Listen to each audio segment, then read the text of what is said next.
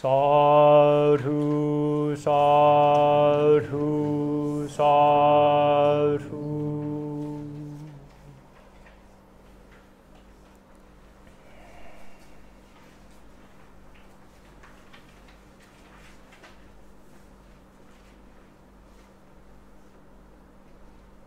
Here we are celebrating the month of Vesak at Power Buddhist School, the month where we celebrate the birth, the enlightenment, and the passing to parinibbana of the Buddha.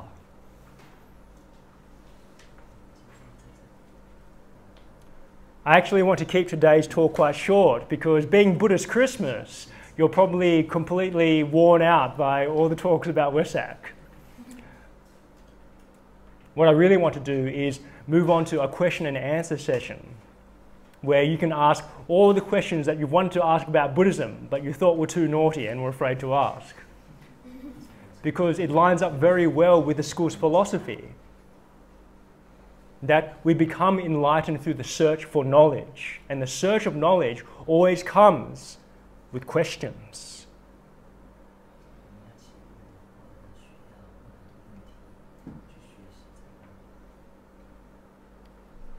But questions need to have some context. The story of the Buddha is the quintessential hero story.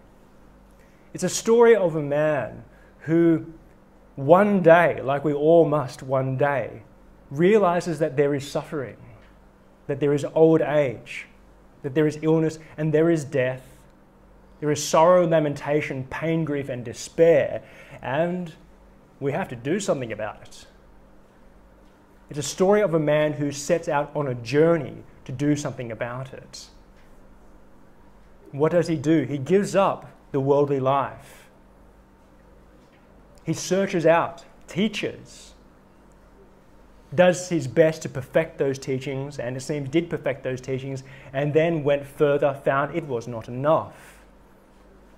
Journeys on his own, sacrifices himself in many different ways until he finds the key to the ending of suffering, becomes fully enlightened. But then the journey does not end with his enlightenment.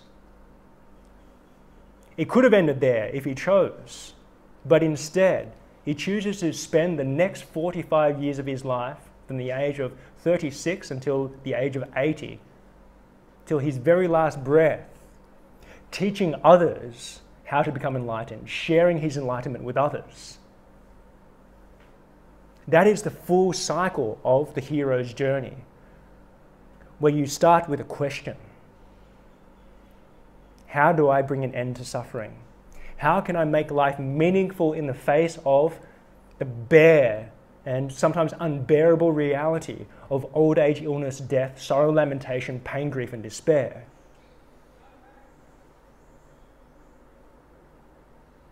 And you try, you experiment, you fail, you get back on your feet and you try again until you find the answer.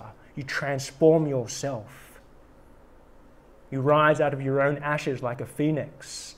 You purify yourself like an alchemist does gold until you find the answers. And then out of compassion, you go further. You share what you know with others so that they too can go through the same journey, that they too can purify themselves and gradually bring an end to suffering once and for all. That is everybody's story. From a Buddhist perspective, that is the story of beings over billions and billions of lifetimes. That we are in this samsara because we are living this live action role play and we keep getting it wrong. And the universe gives these opportunities to us, life after life after life, to work it out, a little bit like a computer game. You've got infinite lives. You die, you make a mistake, you get reborn again, and you get another go. And the game doesn't end with the lives. The game ends when you beat the game.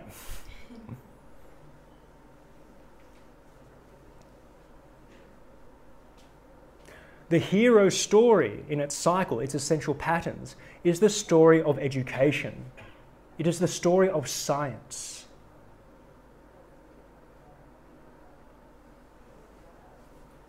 It is the dream of all societies to better themselves through education. And education systems have to go through that same hero story. We cannot become complacent. We have to cobble something together, try to make something live, something that works. And then we have to be honest to ourselves when things don't work. And then we need to burn ourselves up like phoenixes and then start again from the ashes and rise.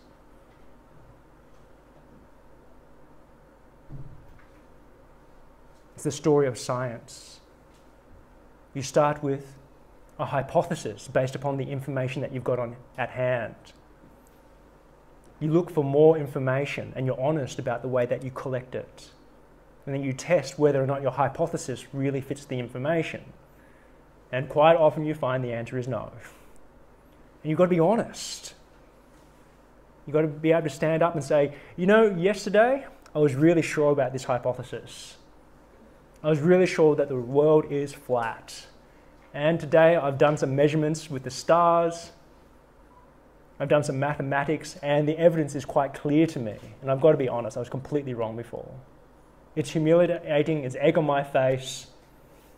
I don't like saying it, but I'm committed to the truth here. It's not about me. Science, education has to be heroic. Science is a tradition. Education is a tradition. It's building blocks on top of each other. It's a beautiful thing when you can, as Newton said, stand on the shoulder of giants. But the problem is, giants often have weak bones, or it's more like when you're playing Jenga. If you take out just one of the pieces because it doesn't belong there, then the whole thing can come crashing down. And we so often get attached to our vision of Buddhism, our vision of science, our vision of education, and we refuse to do what needs to be done. Tell the truth. Talk about the elephant inside the room. And we refuse to do that because the truth, that elephant, is that Jenga block. And we think we have so much to lose.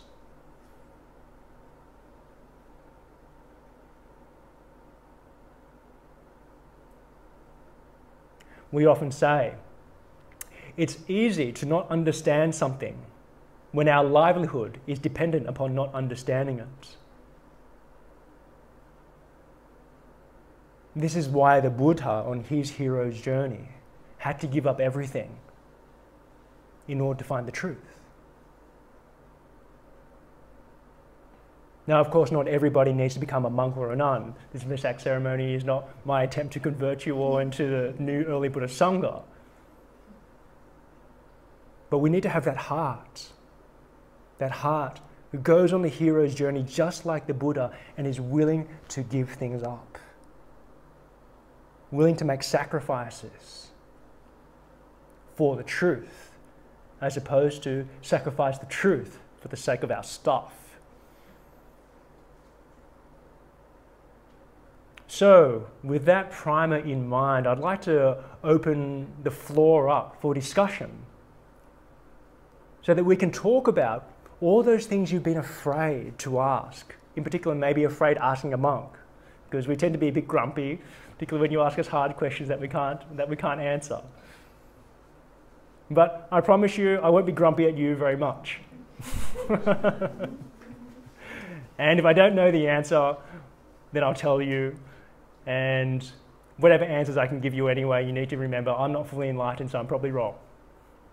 But I do my best. So does anybody have any questions about the myths of Buddhism which they'd like to have busted?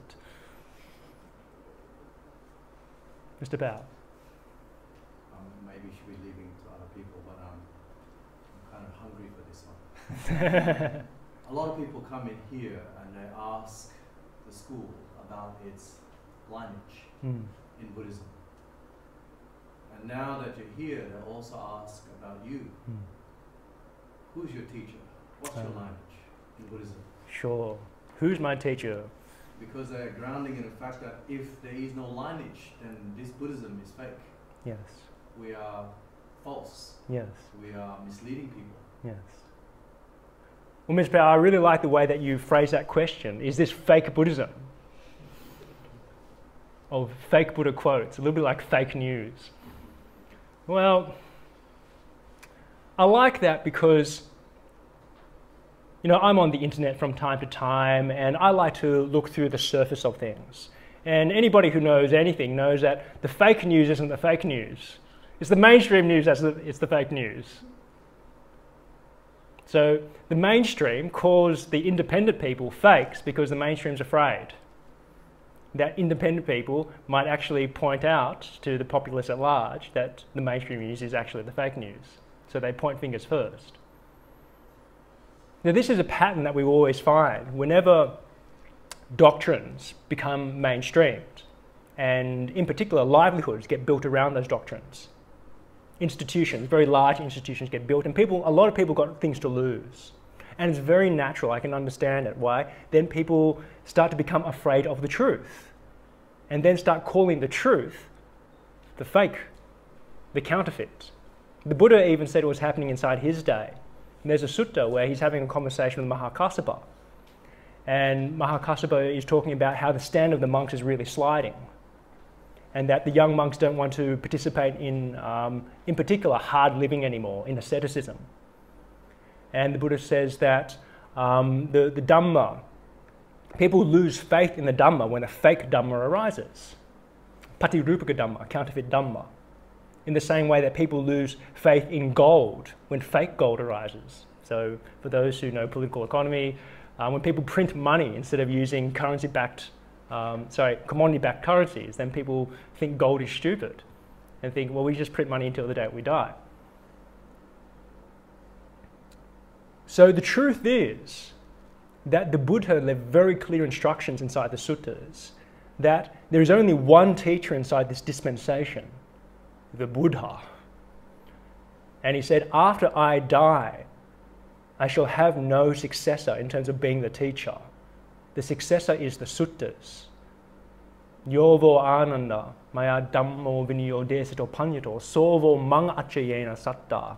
Ananda, whatever Dhamma and discipline I have taught and formulated for you all, that shall be your teacher when I am gone.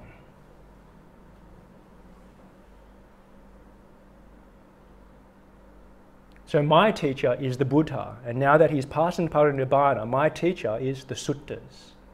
Now people usually have a problem with this because they say, well, texts are very unreliable, and I agree, absolutely. Things change over time, there are interpolations, mutations, we can misunderstand cultural references, all of those things are a problem. But of course, all of those things are problems with what we understood of yesterday. Yeah? It doesn't stop us from referring to yesterday so that we can inform the way that we're living today. So the fact that it's problematic doesn't mean we throw babies out with bathwater and just throw up our hands and give up. What we should do instead is go through things systematically and scientifically. We should do textual studies on the suttas and work out the probabilities. Is this strata of text reliable or unreliable? Or at the very least, is it more reliable or less reliable? Because there's no absolutes about these things. And then after we work out which texts are most likely to be reliable, it makes sense for a Buddhist to have integrity and then start referring to those texts. But you can't stop there, because texts don't read themselves. What you need to do then is interpret the text. You need to hypothesize. You say, I think this means X. Or it could also mean, prima facie, could also mean Y. And now, because X is the most likely interpretation, I am going to practice X. I'm going to use my own mind and body as a laboratory. And I'm going to see what happens when I practice X. So in Buddhism, what are we trying to do? Very simple. We're trying to get rid of our greed, our hatred, and our delusion. So if you practice X and your greed and hatred and delusion go up, then you know you've got the wrong interpretation. If you practice X and your greed and hatred and delusion go down, and in particular go down much faster than the greed, hatred, and delusion goes down through other discourses, because that's the claim of Buddhism. That the practice here is similar to other practices, but it's special in the sense that it's just much more effective and it goes further. So if your greed, hatred, and delusion goes down much faster than any other practice that you've done before, then you know you're onto a good thing. So at this point, the argument often comes apart when people say, but you can't know yourself. There's no way you can know your own greed, hatred, and delusion. You need a living teacher who's already enlightened, who doesn't have any delusion whatsoever, who can say to you, oh yes, your greed, hatred, delusion are going down, and therefore you're on the right track. And to that I say, well, it's not true. You can tell whether or not you're angry. You can tell whether or not you've woken up in the morning and you're grumpy and you say to everybody at the breakfast table, I've woken up on the wrong side of the bed. You'd say that because you actually know that you're much grumpier today than you were yesterday. Or if you're trying to lose weight and the moment you walk past the coffee shop and all the cakes are displayed out the front, you notice that you really feel like eating chocolate cake. And then you decide, right, I need to avoid that coffee shop from now on. Right? You make that decision because you can tell that your lust has gone up the moment you see the cake at the front of the coffee shop. So in this experience alone, we can tell, at least at a certain degree, how the greed, hatred, and delusion is happening on the inside. Yeah? You don't know it completely, and that's fine. You just work with what you've got. That's how we do everything. If you say to a baby, right, you can't walk, you're not perfect already, and therefore you're never going to learn. Your nervous system isn't very well developed, so you can't really monitor for yourself perfectly how well you're walking, and therefore you're never going to learn. Then we might as well give up on everything. So we have common sense. When we're learning something, we say, sure, I'm imperfect, but I can pull myself up from my bootstraps. I use what I've got, and I just get to the next imperfect level. And then from there, I get to the next imperfect level. And so on and so on and so on. And this is what the Buddha described all the way to enlightenment. So from this I can say that I've got two teachers really. I've got the suttas and I've got reality.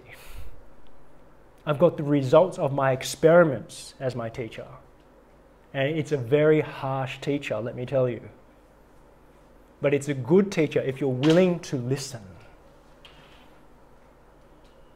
Now, I love the traditions. If it weren't for the traditions, I wouldn't be where I am today, and I'm a much healthier, happier, wise, compassionate, and humble person today thanks to the traditions. When I left my ordination monastery, Nayuena, so some background, I'm a Theravada monk ordained in Sri Lanka. Ordained at a famous monastery called Nayuena, famous for very good Vinaya, part of the forest revival movement in Sri Lanka. My Upajjhaya is Venerable Arya Dhamma, recently deceased, famous across Sri Lanka for his encyclopedic memory, that he'd memorized the Abhidhamma and I think the suttas and the Vinaya Pitaka as well. I love the tradition, but I left it. I left my ordination monastery with tears on my face. Because I love the traditions, I'm willing to, as gently as I can, but effectively as I can, just point out what we can do better. Because it's a very dangerous delusion to believe that we're perfect when we're not. For a tradition to believe that it's got all the answers when it doesn't necessarily. Ideas become inbred in this way. Mutations in ideas, this process of Chinese whispers, can make things much, much worse over time if people don't stand up and speak the truth. The Buddha himself, in many different places inside the suttas, was very, very critical of the blind leading the blind.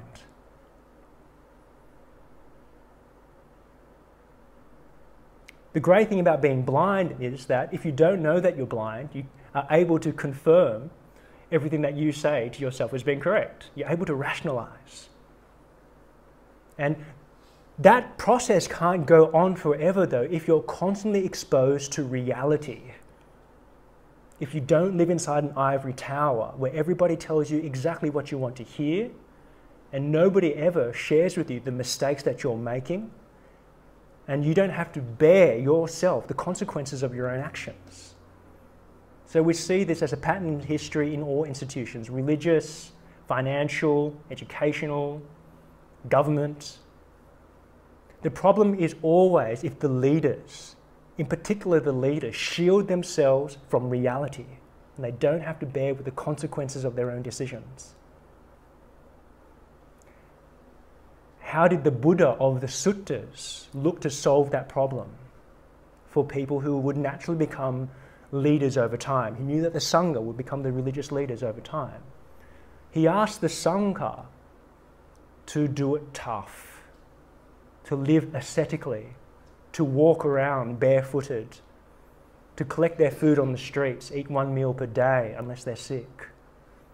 Because when you live this way, you're walking on a very tightrope. And you can tell whether or not you're falling off a tightrope. There's just no wiggle room for self-deception. There's a lot of reality. There's to beat you around if you get things wrong. You live inside the school of hard knocks. So basically it's like this. If you're an ascetic and you get it wrong, you get sick real fast. And you'll go mad real fast as well.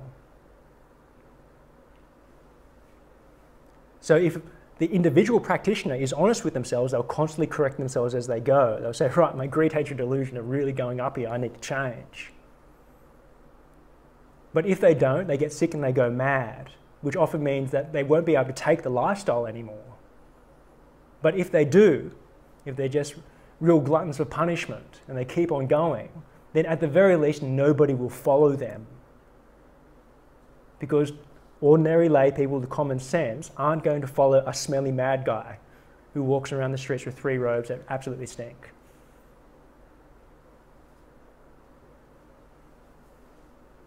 So the conventional answer to the question is that I have an ordination master, my Upajjhaya, Venerable Aryadhamma. He's deceased now. And I belong to the Theravadan ordination lineage in terms of Vinaya. But my true teacher is the Buddha, and my true teacher is reality.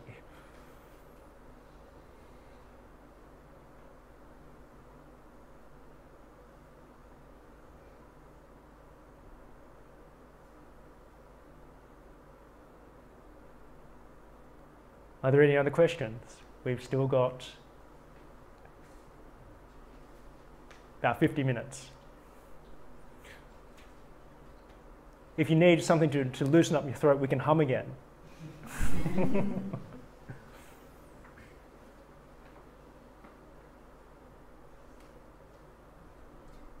Sorry. In the Metta Sutta, it's just more general question of what it means. Sure.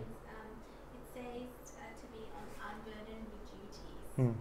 What exactly does that mean? That Yeah. you live a simple life? Or, Yeah. 'cause we all have so many duties Yeah. in today's world, you know. Sure, sure. All right, so let's turn it into a bit of a myth-busting question. So is the teaching of Buddhism a teaching of being a Dharma bum, where you have no responsibilities, and because you have no responsibilities, life is easy, you don't need to stress out about anything, and then you become enlightened? So, no. So, in fact, Buddhism is a religion of duties. But depending on the way that you decide to practice, the duties will take different forms. Human beings need to work.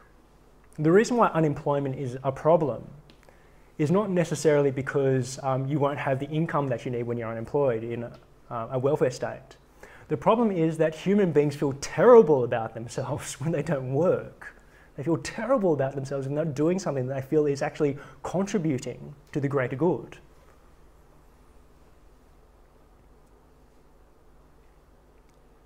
Actually,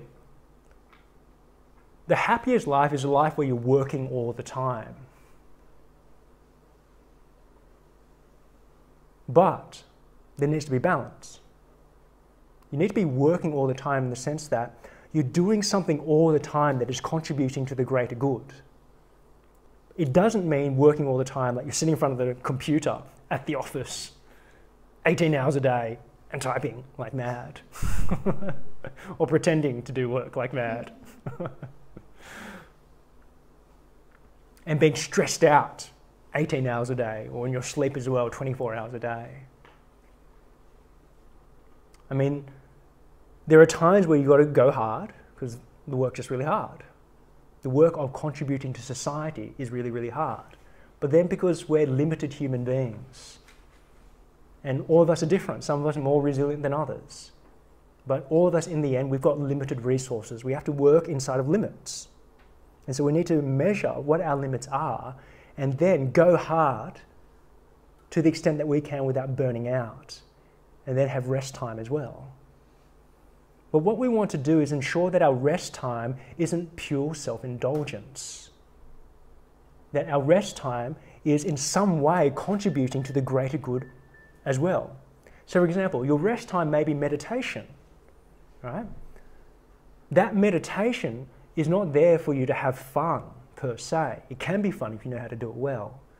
But that meditation is there for you to improve yourself as a person, to make your body stronger, to make your mind clearer, so that you can power your way through enlightenment, make an end to suffering, and share with others the way to the ending of suffering. So what we need to do is look at their own context of our lives, look at the duties that we have. So obviously the duties of lay people are very different to the duties of monks. And then we need to structure our lives very, very carefully so that we're able to capably and ideally, excellently fulfill our duties to ourselves and to others without burning out.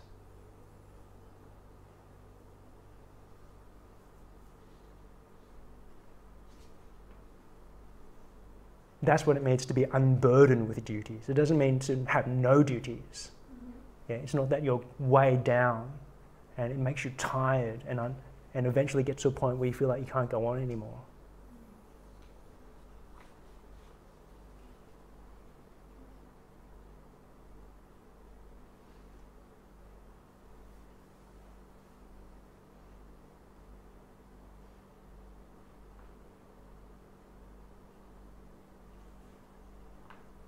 Yes. I read about the four Brahma Viharas. Yes. So the types of love. Yes. So there's mudita, karuna, metta, upeksha. I'm interested about that fourth one, which is upeksha, Yeah. which is equanimity. Yes. How can you practice that? Okay. The Brahma Viharas literally translated as the abodes of God. So Brahma is the ancient Indian version of God, and possibly connected to the Abrahamic languages, because Brahma, add an A and it's Brahma, right? Abraham. Abrahamic religions often teach that God is love, so there's the connection as well. So the Brahma Viharas can be thought as the four faces of love, or what we've got on our poster outside, or posters outside, the 4 ways to train in love. Because it happens to be that the next week and a half have the theme of the Brahma Viharas at the school. Okay, so in old Indian literature, Brahma has 4 faces. He's looking at all the different directions at the same time. And he's looking at all the different directions at the same time with love. And there are 4 kinds of love. There's metta, so variously translated. Loving kindness being the most common. I translate it as collegiality. The second is karuna, compassion. The third is mudita, usually translated as appreciative joy or altruistic joy. I just translate it as either appreciation or gratitude. And the fourth one is upekkha, or upeksha in Sanskrit, which is usually translated as equanimity. I translate it as objectivity. So I'm describing all four of the Brahma Viharas before getting onto Upekkha, because it's often misunderstood that the Brahma Viharas can be separated, and that you just practice one of them, and then you specialize that, and then that's it. They'll take you to the jhanas, and the jhanas will take you to Nibbana. Whenever the Buddha gives a list, a discrete list inside the suttas, one that just appears in all sorts of places, the reason why it's a list is because they're all meant to be practiced together. So for example, you will never ever see the Buddha just teaching faith. Faith always belongs in a list, and inside that list it will always include wisdom, right? So with the Brahma Viharas, if you're going to have Upekkha, you also need to have Metta, Karuna and Mudita at the same time. It's just that whenever you're doing anything in life, what tends to happen is one thing will be out the front, and that's the thing that you can see, and then everything else will operate in the background. So you can specialize in Upekkha if you want, but it can only be deep, sustaining and effective if you've actually developed the others enough for them to constantly operate inside the background. Upekkha is usually translated as equanimity, so that gives us a sense of balance. The Buddha says that if you want to develop Upekkha, then you need to understand this phrase. You are the heir of your karma, the owner of your karma, born of your karma, related to your karma, have your karma as your refuge, and whatever you do, good or bad, of that you shall be the heir. So it's clearly not just about being balanced, so that's a part of it. What it's really about is thinking in terms of cause and effect. Doing and then knowing the consequences of your actions and owning those consequences, taking responsibility for those things. Instead of thinking egoically. So it's thinking in terms of cause and effect instead of thinking in terms of it's right because I say so. It's right because it's my opinion. That's thinking egoically. So I think the word that better describes Upekkha is objectivity, because that's the normal English word we use whenever we describe, I'm trying to separate myself from the situation. Yeah, it's my own child, and my child has lost the football game, and everything inside me says that they should have won. But now I'm going to be objective about it. He's not very good. Their team is clearly not very good compared to the other team. I'm looking at the way they kick the ball, and they can't kick straight. The other team can kick straight. All right, fair enough. The other team's better. You can't do that, though, if you don't have metta.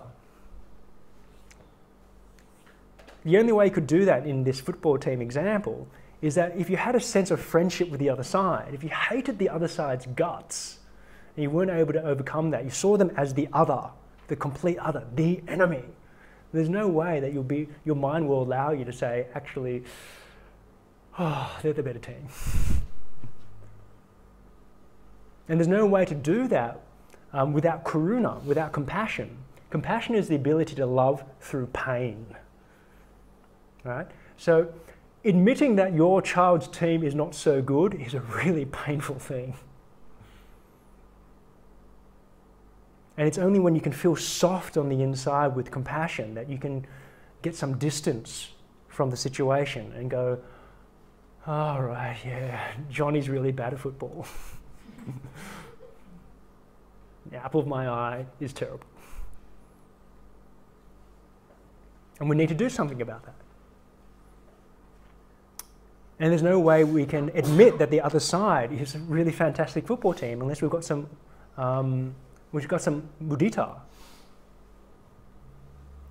The ability to appreciate what is good and to celebrate it and feel the pleasure in that.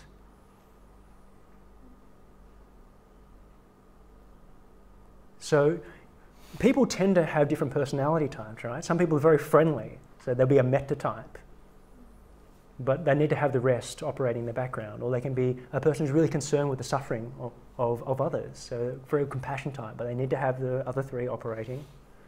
They can be a real gratitude type, need to have the other three operating. Or they can be just a very objective type. You know, the sort of person that children go, when you've got a playground full of kids, there's always this kid that just seems to be really objective about everything. So the kids always just go to that guy to adjudicate who won the marbles game.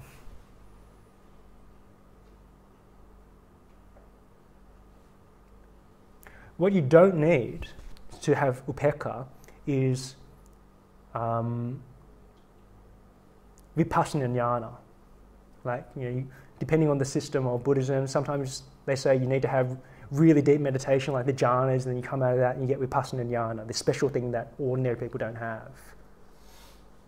Or if you're a part of a system that says you can have vipassana jnana without meditation, it's still something that ordinary people don't have. Right? Early Buddhism is all about getting you to notice all the things that you already have, and then getting you to cobble them together in the right combinations and make them stronger and stronger and stronger on top of themselves. It's a pulling yourself up by the bootstraps sort of process. Yeah, so everybody in this room already has upekkha. They just may not have noticed it yet. And then you can use it together with the other Brahma-viharas to become very, very strong in the art of love in all situations.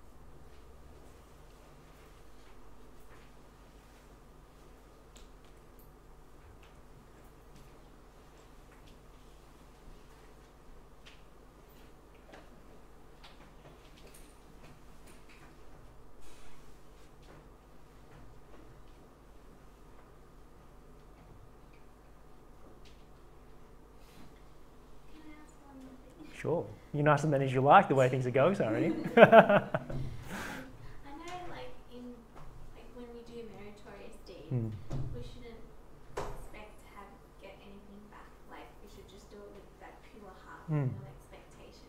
But then the Buddha does say that it is important for us to make merits for our life, for this life and life hereafter, for our own sustenance. So can you give me a little bit of a viewpoint on that? Is it alright to make merits for yourself and wish that to sustain you, throughout your life, throughout your next lives as well until enlightenment? Well, let me ask you, given that the Buddha taught that, what do you think? I guess. Yeah, so that's another common myth, misunderstanding inside Buddhism. The idea that you're not allowed to be selfish. As the Dalai Lama says, there's nothing wrong with selfishness. You want enlightened selfishness. The kind of selfishness where you do things to benefit yourself and which benefit everybody else at the same time. Or at the very least, if you're going to benefit yourself, never harm anybody else. Because it's not always to concoct situations where you can get everybody to win.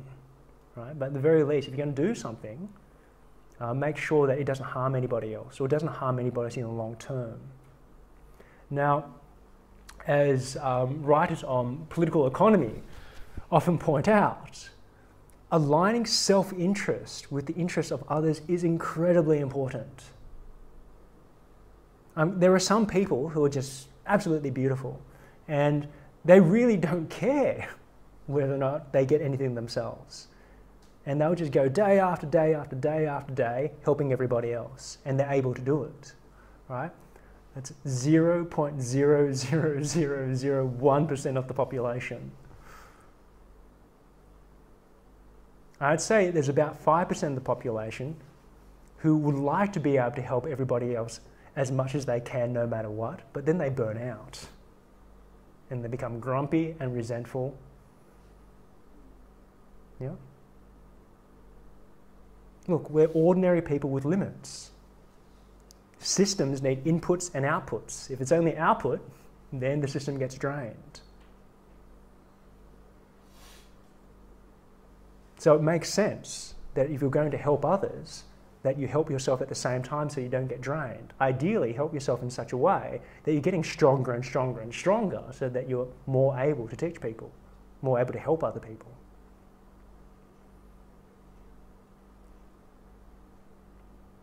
So yes, it's fine to do things for yourself, so long as you're not harming anybody else. Ideally, you're helping other people at the same time. The second aspect of that question is connected with the idea of expectations. Yep. So it's often misunderstood inside Buddhism that this is a teaching of just being in the present moment, and therefore you can't have expectations, because the moment you have an expectation, you're thinking about the future.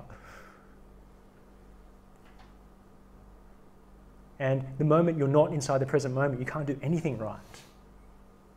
But that's not the way it is in early Buddhism. Early Buddhism is a really common sense teaching. It's about cause and effect. Right? And so because it's about cause and effect, you have to think about the future, because effects happen in the future. And also you have to think about the past, because you can only work out patterns of cause and effect by reviewing the patterns that you've experienced from the past. So the importance of studying history, where you can see in a really global way the way things pan out for human beings over a long period of time. They choose to have certain ideas and behave in certain ways. So from this perspective, from the perspective of teaching about cause and effect, expectations are very, very important. So we were talking about experimenting and hypothesizing before. If you're running an experiment and you've got no expectations about what's going to happen with the experiment, it's not really an experiment. You hypothesize and you say, right, if I do this, this, and this, that's going to happen. And then you do it and you see if that actually happens. And if it doesn't happen, then you go to say, right, my hypothesis is wrong. Something else is going on here. So it's very important to, when trying to construct for ourselves a wise life, to have certain expectations for the way that we want our own lives to go, and also expectations for the way that we want our community to go. Then we can do things, and after we've done them, we're in a position to see whether or not we've done it the right way. Yeah, so if I give a Dhamma talk and I have no expectations whatsoever, and then nobody turns up to my talks, because I'm a terrible speaker, and I tell bad jokes, and I'm grumpy, yeah? And then nobody comes to my talks, and I just keep giving them, and I say, I don't care, I've got no expectations. I'm wasting my time, right? I might as well be just talking to a brick wall. But if I'm wise and I think, right, the reason why I'm giving talks, is to benefit other people with the beneficial experiences that I've had. Obviously what I want is for people to hear it. Right? So if I'm giving my talks in such a way, which means everybody's running out the door, then I'm doing something wrong. I'm not getting what I expect. Yeah? And so I change. Now, Mr. Powell tells me all sorts of things all the time about what I'm doing. My brother, in particular, tells me all sorts of things all the time about what I'm doing. And I always invite people in general to give me feedback.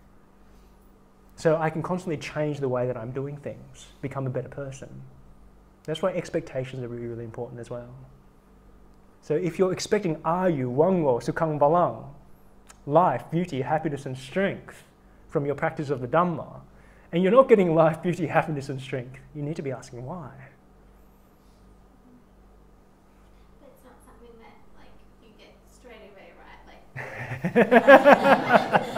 any kind of merit. Why do you ask that question? Any kind of merit, you have to wait for your karma to ripen.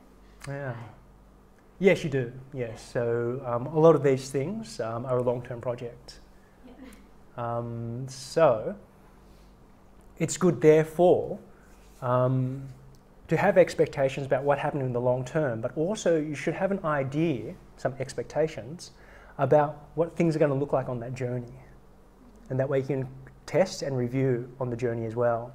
It's a very big problem if you can't test halfway along, because you're going to end up being disempowered, where a teacher says to you, I know you're getting sicker, I know you're getting uglier, I know you're getting weaker, and you look like you're about to die, but just keep going. And one day, poof, it'll turn around for you.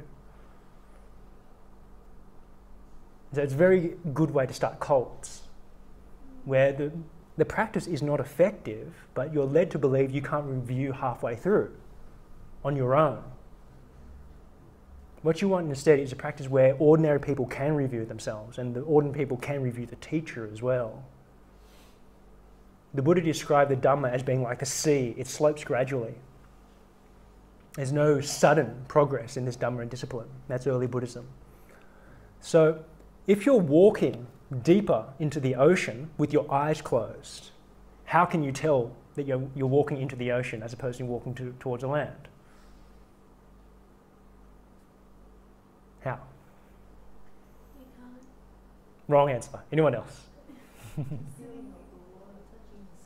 Yeah, but what is it about the water, the experience of the water touching your skin? What is it about that tells you you're going towards the ocean, not towards dry land?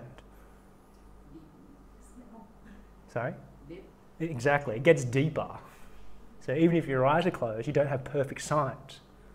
You can still feel the water moving up past your knees, towards your waist, up to your chest. And all right, I'm going towards the sea. But if you're walking the opposite direction, and then it goes from your chest down to your knees, down to your ankles, you know you're walking towards dry land. You don't have to be enlightened to make that judgment call. So there are all sorts of very concrete signs of progress in the Dhamma. One of them is improvement in your memory. That's a really important one, because sati, the seventh factor of the Noble Eightfold Way, in its most ordinary meaning actually means memory. Another one is general improvement in mental, emotional and physical health. So everybody actually starts at a different level. So you can't tell whether or not a person's, you can't say that a person has bad practice because they're not an Iron Man, right? But they just got ordinary health. You need to know what they look like when they started practicing. They've been really, really unhealthy when they started practicing, and now that they're the level of everybody else. But at least that comparison needs to be made. So, for example, if after you start meditating really, really seriously, and this happens a lot inside monk circles, you get mysterious illnesses that nobody can diagnose. So in monk circles, this is known as MMI, mysterious monk's illness. That's a very strong indication you're doing something really wrong. It's the same as the sutras where the Buddha's talking to the Jains. And the Jains are like just torturing themselves. And they're saying, oh, we're doing it because it's our karma, you know. We've got no choice about this. And so the Buddha just asked them a really simple question. Right, so when you're doing these really austere practices, do you experience a whole lot of pain? And they say, yeah, we do. That's the point. Okay, so when you're not doing those practices, do you experience a whole lot of pain? No? So the Buddha says, so isn't it clear that it's not your karma, it's what you're doing that's causing these problems? So in the same way, we can get certain ideas inside of our head that, okay, all things are going wrong inside of my practice and it's my karma. And then somebody just needs to ask a common sense questions. So your bad knees, your bad back, the constant headaches, did you have those before you started meditating, before you became a Buddhist? And often people will say, no, I was just a normal guy before. Okay, so you're telling me that the bad knees, the bad back, the headaches, that all really started when you became a serious Buddhist? Yeah. Okay, you need to change your practice.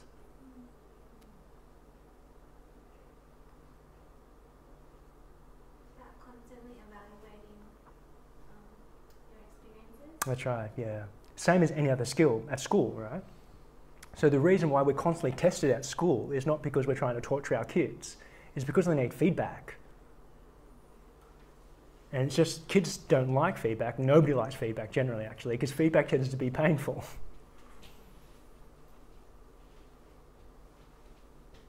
So we can save other people the trouble of testing us, because testing other people and giving them feedback is itself painful as well. That's why teaching is a really hard job. We can make it much easier for everybody else in our life if we deliberately criticize ourselves, not in a hateful way, but in terms of just review, right? Being honest to ourselves and saying, okay, I'm doing that fantastic, I'm doing this terribly. And I need to work on that, abandon what's unwholesome in that, emerge into the wholesome, and all this stuff I'm doing fantastic, it's already wholesome, I need to further develop that. Pat yourself on the back and further develop it. All of this is predicated on the idea that you can actually review though, and that's something that is very badly misunderstood in Buddhism, that you can't review yourself. You need to have a teacher who's already enlightened, who is part of this mythical lineage of people who are enlightened all the way down to the Buddha. And if you somehow managed, if you've got the good karma to meet such a person, then they can tell you what's going on and give you instructions about what to do with your practice. So if you were trying to learn carpentry, well, you don't need a perfect carpenter to teach you. You just need somebody who's better than you are. If it was, the perfect carpenter is ideal, right? But you're not going to find it. What you need is somebody who's better than you and somebody that you can get along with. And then also what you need to do is just constantly review yourself and have this commitment to self-improvement. Awesome! Empowerment.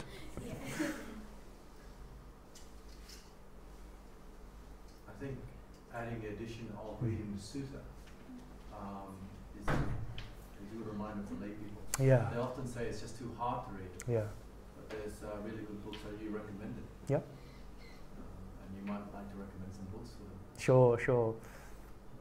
So I think, Sarani, you've already gotten into In the Buddha's Words by Bhikkhu Bodhi. Yeah, I haven't had a chance to read it. Yes. So get onto it as an introduction to early Buddhism. Now the other thing in relation to the textual teacher, the suttas, is that for the average modern person, they're absolutely boring. So unless you've got some kind of past life practice that really gives you an affinity with really repetitive texts, then you're going to find them really, really boring. And that's because we're modern people and we don't understand the way that culture has changed and how much we've actually lost from ancient culture. So it works like this. 2,500 years ago, people did not have televisions, which meant they had imaginations. So how did people get entertained 2,500 years ago? Well, you sit around a fire, there's a storyteller. And the storyteller changes his voice, changes his face, moves his hands around, a bit like a really good comedian. Changes character from moment to the next, just doing subtle things. And that enables the audience, it just primes the audience's imagination. And literally what is happening inside the mind of the audience member is they see like this television screen in front of the storyteller. And they're seeing all these images and all these sounds coming out of the storyteller. The combination of the storyteller's skill and the audience's own skillfulness and imagination. Right? So if you had an average storyteller today, I'd say still a lot of people would find it entertaining, but a lot of people would find it dead boring. Where's the special effects? Where's the music?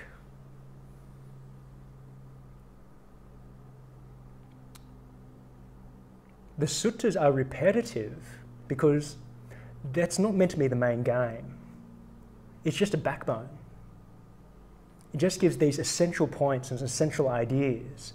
And then you're meant to contemplate them. You're meant to construct your own story around them. You're meant to bring them to life yourself. And the more you work on bringing them to life, the more every time you just recite the dot points, you see this entire universe unfolding before your eyes. And that's what makes chanting really, really pleasurable. That the chanting is like turning on the television to Discovery Channel.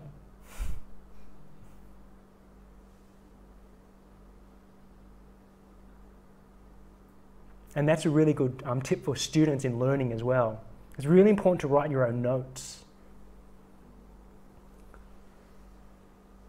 That you reformulate what you've been taught in your own language in dot points, and then you mind map around them. You develop a relationship with your set of notes, and to anybody else is really boring.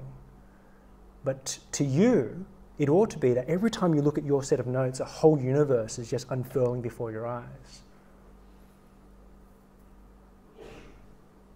So this is why imagination is really important to academic learning. The more imaginative the relationship our students, the way that the student relates to the thing that they're learning, the more interesting it is, the more memorable it is.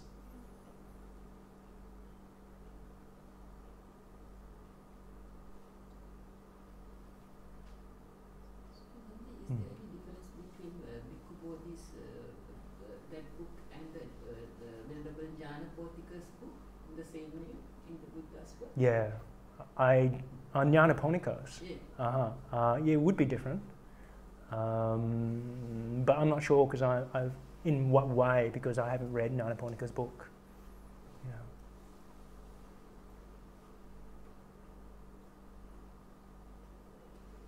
Bhante, if you're a leader in perhaps a workplace or the community or your family, what are some key Buddhist values that you should keep in the back of your mind? Yeah, or great. practice? Great question. Leaders are really, really important. And because they're so important, it's absolutely essential that they're virtuous.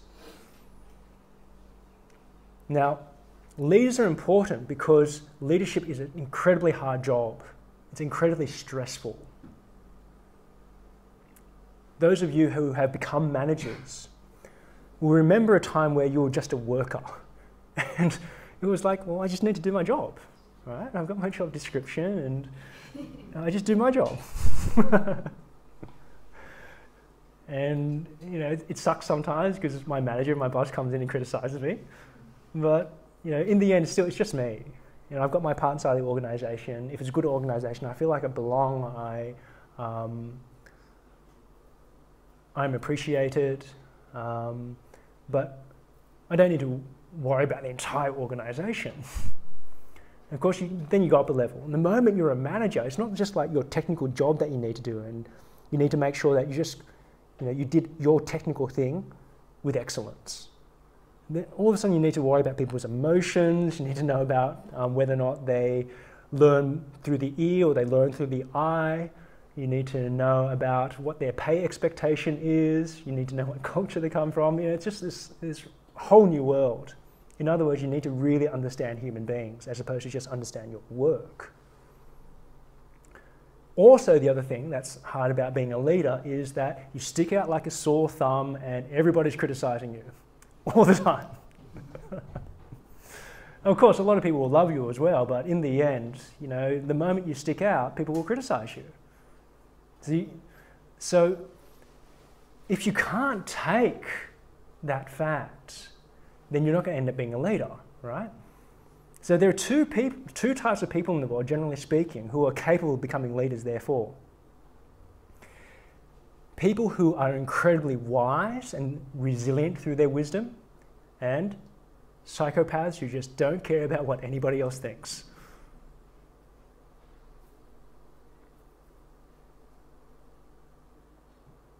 Do we get a lot of wise people into leadership positions these days? Do we get the other kind of person inside leadership positions these days?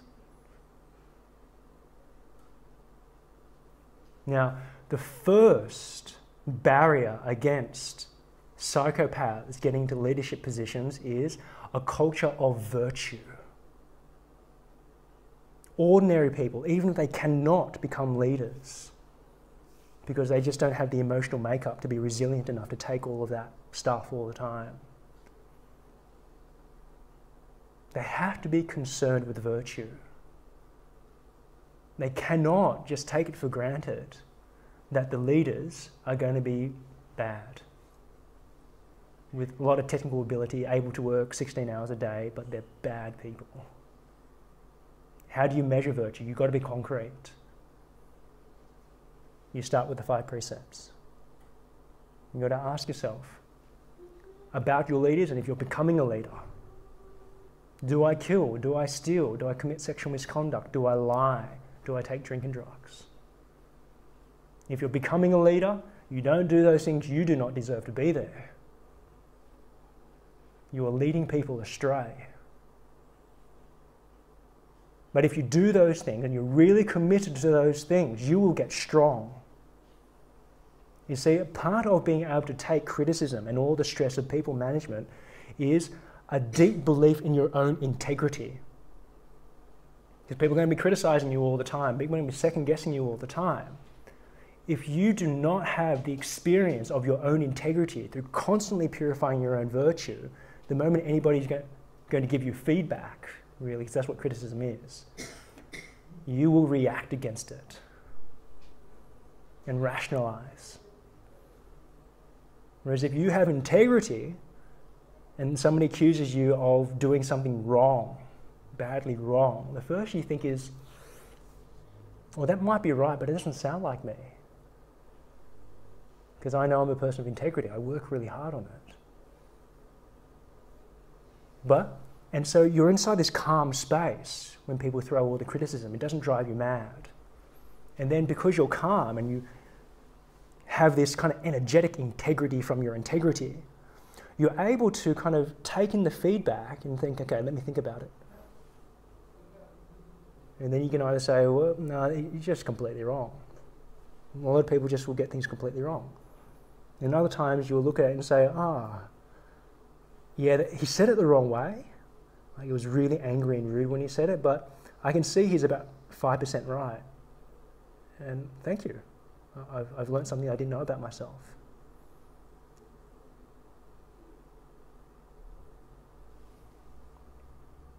So it sounds really simple, 5 precepts. It's so powerful if you take it seriously. So the first step is 5 precepts in terms of not doing certain things yourself. Not killing, not stealing, etc., etc.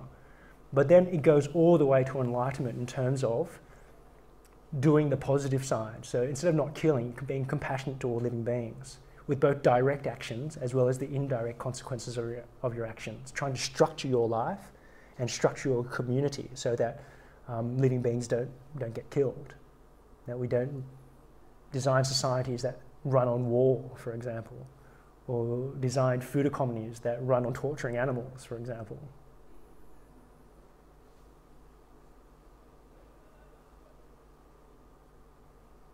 Now, the other thing about leadership is there are 3 ways to motivate human action. One is through greed and delusion. The other one is hatred and delusion. I'll talk about those 2 first, and then I'll tell you the third. This manifests in all sorts of ways that we see in history. So, hatred and delusion as a way to motivate human beings is totalitarianism, which is the direction that communism always goes. It's essentially people are scared and they do what they say because they don't want to get hit. And they'll do what you say even though you don't have a gun inside your hand, but they know somebody behind you's got a gun.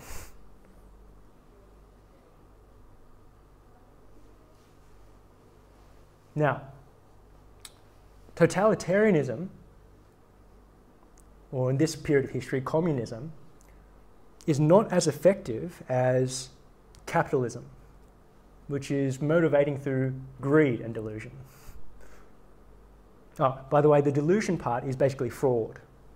So you can maintain a system of violence for a relatively stable period at first because you're just lying to people. You're just lying to them about the fact that this system is good for them. And eventually they work it out, and then things need to change. Now, the reason why totalitarianism, like communism, tends to lose against capitalism is that it's very energy intensive to be pushing people around all the time and monitoring them and pointing guns at them all the time. And also kills creativity. Capitalism, on the other hand, is based upon greed and delusion, right? The idea is you don't need to point guns at anyone. What you do is make them horribly greedy instead. Make them addicted to material things and money. And then they do things voluntarily. But it's only voluntary in inverted commas because you have to lie to them as well. You have to lie to them that these material things are actually going to do them good in the long term. You need to lie to them about how many people on this earth can actually live a middle-class lifestyle by Australian standards. You need to lie to them about how many resources there actually are in the world. You need to lie to them about how much pollution you need to create that many material things in a short period of time. Yeah? So again, basically you need to cause delusion inside their mind about whether or not it's actually good for them. And then eventually they work it out as well. But capitalism wins out in terms as a way of leading and motivating people over totalitarianism because people think that they're free. They do things voluntarily, which means they're more creative and they're more willing to work at the grindstone. Like you'll be willing to work 16 hours a day at the grindstone because you think that it's good for you. Whereas the attitude of a person in the old Soviet Union was basically the attitude of a slave. I'm going to do as little work as possible. I'm going to do that amount of work because once I reach that point, then they're not going to beat me up and throw me into the gulag. But I'm not going to go past there because everyone's getting paid the same anyway. And so what's the point? So you can actually get people to work much harder in a capitalist system than you can in a totalitarian system. But in the end, they both collapse because they're both based on lies. So what's the third option? Well, option number 3 is motivating people through inspiration and truth. The Dhamma. That's one of the translations of the Dhamma, the truth. Leaders who stand up first with their 5 precepts and say, I will stand up for these precepts, and you inspire other people. And everyone else at first says, you're mad. What are you, some kind of religious crazy, some kind of Puritan? You won't drink? You won't lie? Well, everybody else here does. Get back into line. And you say, no. There's more important things to life. Find me. I'll find somebody who does value the truth. And if I can't find anybody, then I shall lead.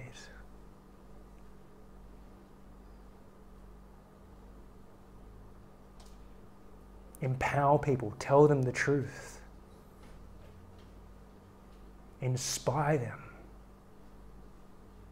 Get them to do work that is actually in their interest and everybody else's interest at the same time. Then you'll get people really working. And none of that work will be lost. None of it will go into useless things which make a whole lot of money. But instead you'll create families, communities, schools, businesses, which do a whole lot of work that improve everybody inside the production system and help everybody outside as well.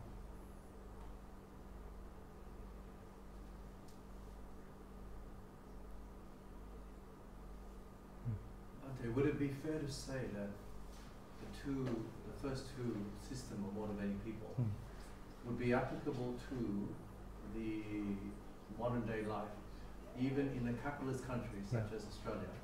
We can find this in a micro size. Say, for example, I walk past or I drive past a church or a temple, and they would have lots of old people with mops and everything, cleaning, brushing, and so on. So, I guess there one might argue that, or might say that, perhaps these people are motivated because they are having some kind of motivation through greed of obtaining merits, for example. Would that be applicable as well in terms of not necessarily countries where they have the views of capitalism or communism? It's actually happening within the micro society of that society. Yeah. Yeah, so that's a great point, and the reason why it's actually more useful not to think in terms of capitalism or communism, but to think in terms of, is this a greed-based system with delusion and hatred operating in the background, or is it a hatred-based system with greed and delusion operating in the background? And then you'll be able to see basically every trick of a bad management system no matter where you go. So in the case of religion, religions always get off the ground and become cancerous institutions when the ecclesiastics become the key holders to heaven. And people just think to themselves, well, the key holders to heaven and hell actually, right? I've got to join the institution because if I don't, well, there's fear of hell. And if I do join the institution, then there's also the greed of heaven. And any sort of system that's based upon membership, privilege through membership instead of privilege through merit, is always going to create really bad outcomes.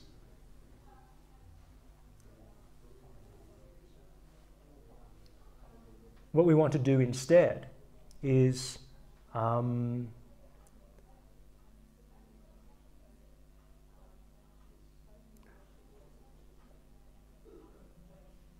always talk about how, in the end, what really matters is not whether we're Buddhists or Christians or Islamic. What matters is whether we're virtuous. You know, on that really concrete level. Let's leave out the meditation, the oneness with God, and what all that is. You know, the thing that really matters on the concrete level for society, for things like the school, is whether or not we're virtuous. And in order to motivate people to mop the floor or to clean the toilets, as I know you from time to time do, Mr. Powell, to do all of these things, not, okay, if you're a Buddhist and you belong to a Buddhist school, then you're going to heaven. But if you're virtuous by doing these things, if you make yourself a better person, that's, you know, real merit in the sense of a meritocratic society. You're actually a better person. Then you deserve to rise inside this world and the next as well.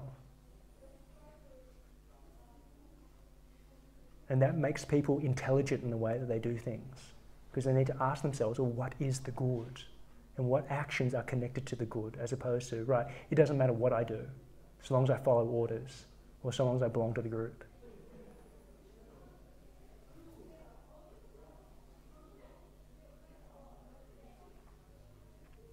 Very good. So thank you very much for joining us here at Power Buddhist School for this celebration of Vesak and our myth-busting session. May you all be very well and happy. Sadhu, sadhu, sadhu.